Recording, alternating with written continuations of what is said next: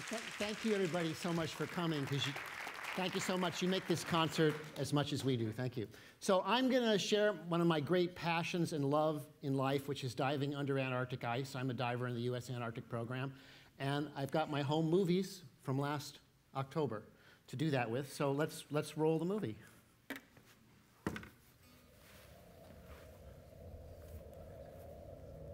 It's the Ross Sea, frozen ice. Ice is 20 feet thick. The ocean's underneath.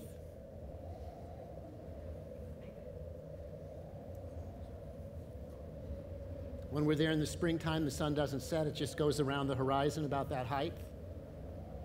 There's an emperor penguin. And to get through this 20-foot thick ice, we use dynamite, but we don't harm any penguins. And that gets us down to the world I love beneath the ice.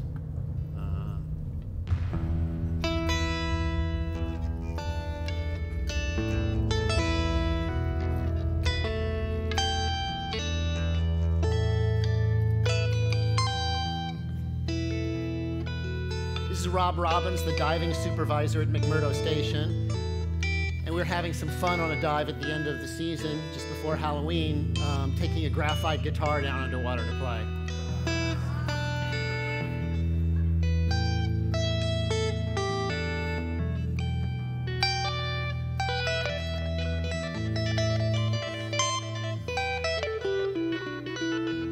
That ceiling of ice overhead, looking like a gas giant planet from space or something, is one of the most beautiful sights in the world. So we wear these 3-fingered gloves to keep our hands warm. The water's -2 Celsius, 28 degrees Fahrenheit.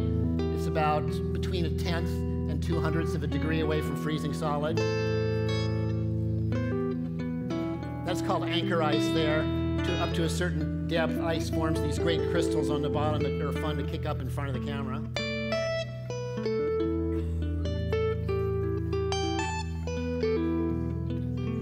The starfish capo, very popular.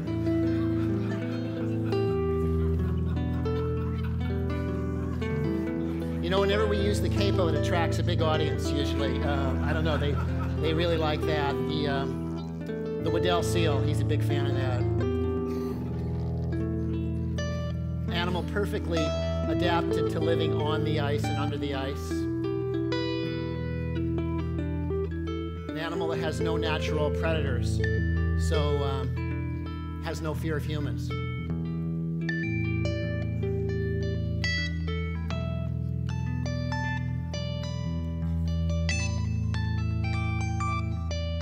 He's tagged. You see the little yellow tag on his left rear flipper.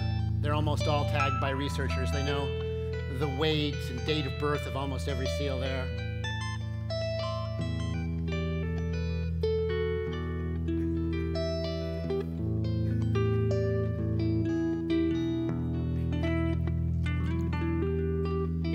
Here's the edge of the New Harbor ice wall, which features prominently in the Werner Herzog film Encounters at the End of the World that I was the producer of and cameraman of. I shot all the underwater stuff and about 20% of the surface material.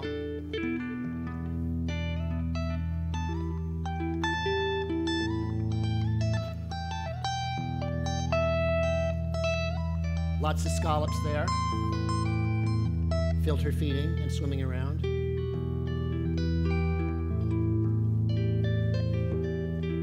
One of the effects of climate change in McMurdo Sound is the sea ice has not gone out so many years, so there's not a lot of light except places that are close to shore, like here at Turtle Rock, where the ice pushing against the shore has broken it up and given us some light coming through the ceiling.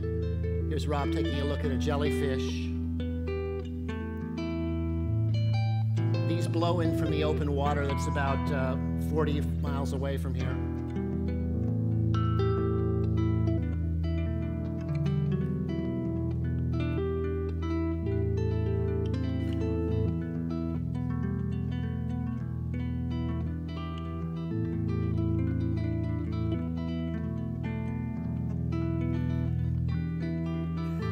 This jellyfish, you'll see in a moment, he's got a little hitchhiker on board. He's got a type of amphipod there on the front. You see it's swimming, trying to swim, that's parasitic on jellyfish. And the jellyfish is his lunchbox, and he just very slowly eats away at the jellyfish.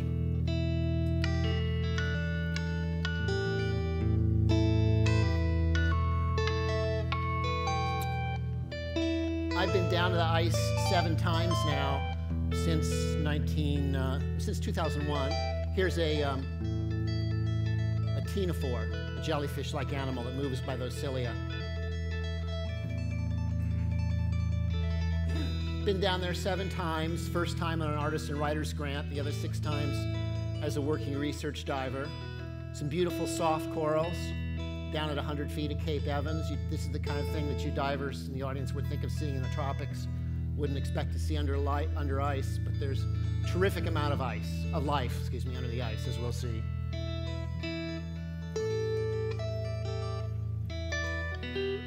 Towards the end of the springtime, algae starts to bloom under the ice, and these little fish, borks, juveniles here, 2, 3 inches, 4 inches long, will grow up to 12 inches in size, and they're having a big feast up here on the algae that's growing.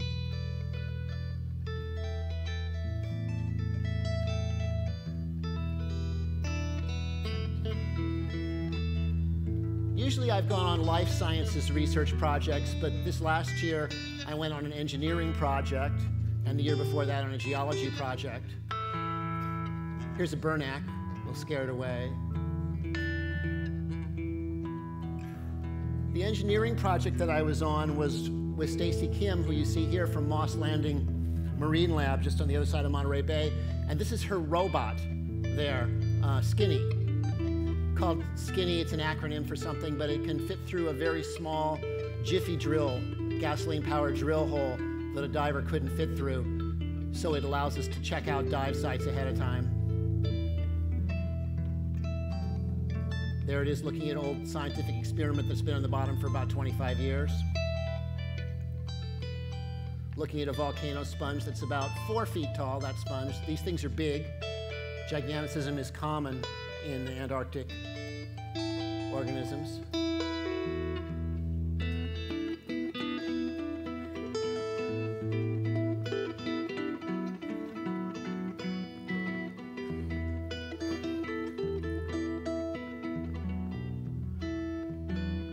Skinny can go much deeper than a diver can go. Skinny can go down to 1,000 meters on a very long tether.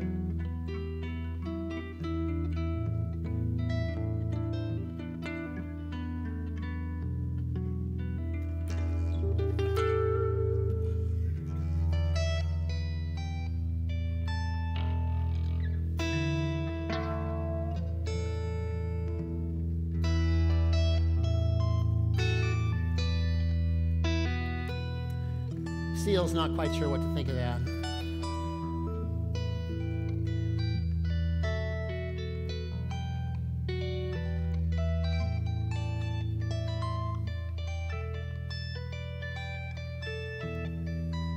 We'll look at a different sponge community here on the bottom that's a little deeper than divers usually go. The diving supervisor and I went down to check it out, the kind of place where Skinny can go look at things. Very dense community of life. It's just packed about 1 foot deep on the bottom of sponges and all sorts of invertebrates.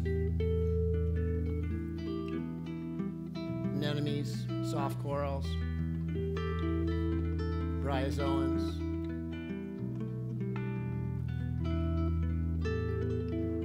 starfish.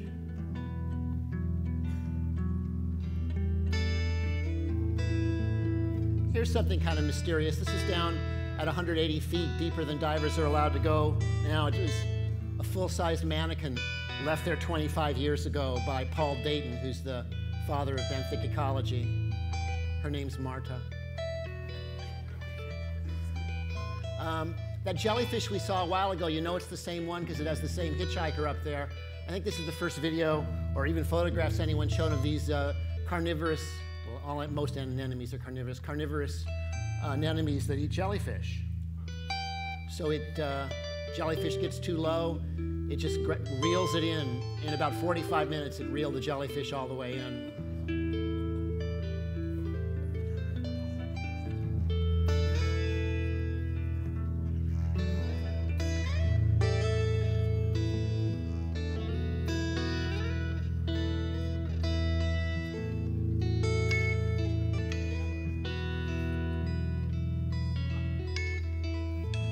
So one thing I tried to do this season that I became kind of obsessed with was doing a very long take, a 15-minute take underwater.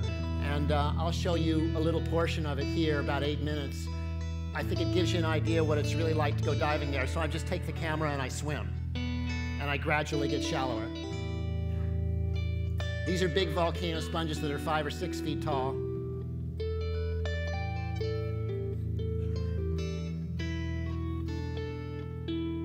At a historical Ross Sea land site called Arrival Heights.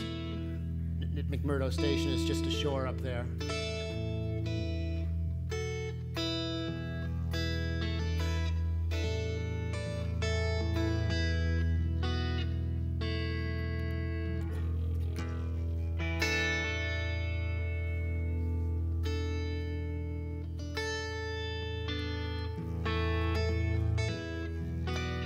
I'll just play guitar for a little while and just enjoy the trip here.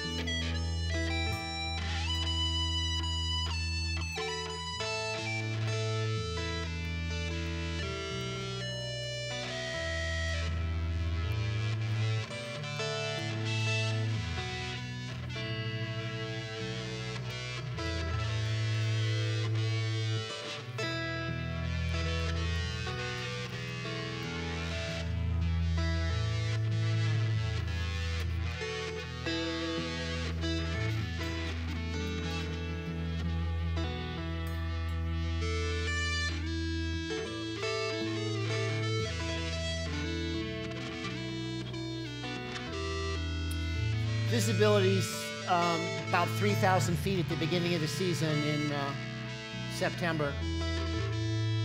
It's probably dropped to about 12 or 1,500 feet now.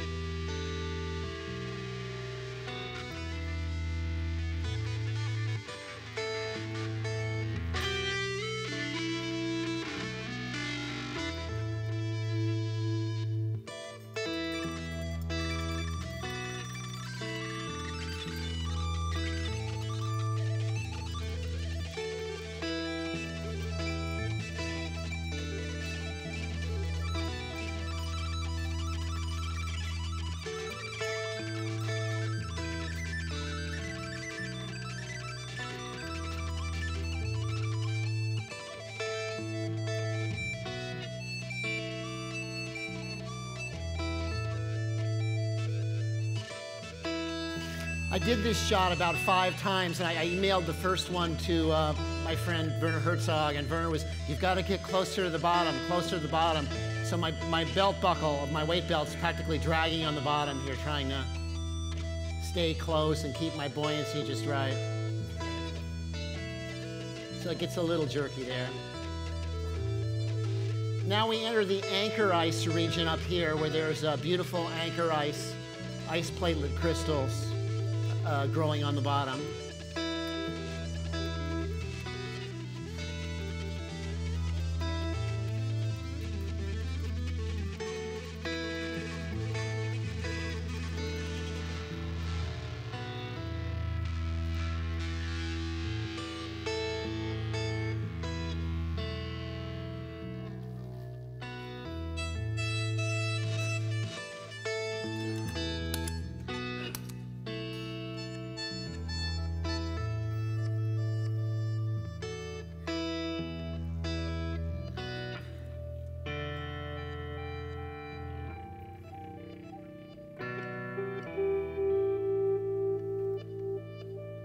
Kind of a different world up here.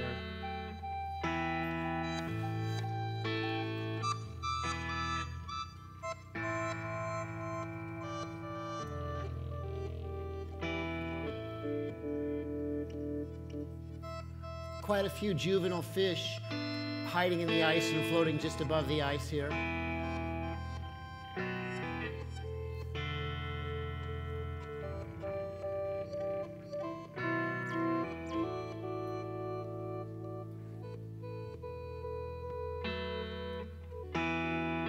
So the funny thing is, so there's only one place we can get out, in and out of the water, the dive hole, right? And that's it. You have to find your way back to it. And you've got your buddy next to you in case there's an emergency. So the first time I did this swim with about a 15-minute swim total away from the dive hole, because I go a lot farther. I had Rob, the diving supervisor, with me. I said, okay, just follow behind.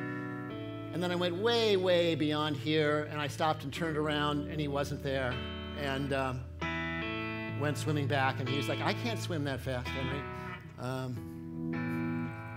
But a little disconcerting to be that far away from the hole.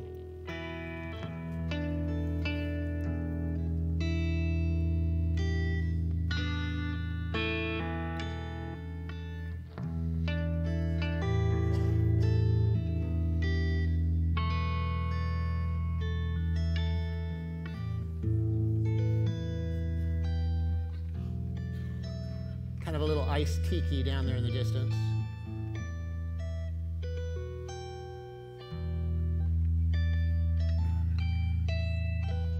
And here's Rob at the end of the dive. Notice his bubbles going up.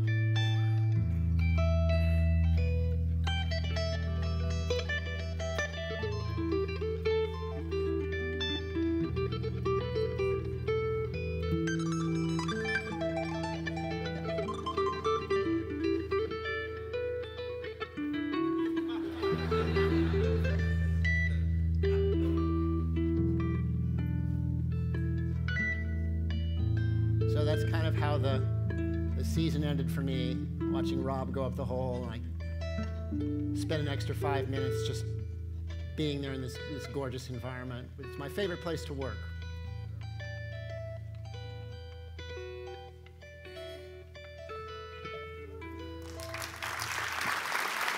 Thank you so much.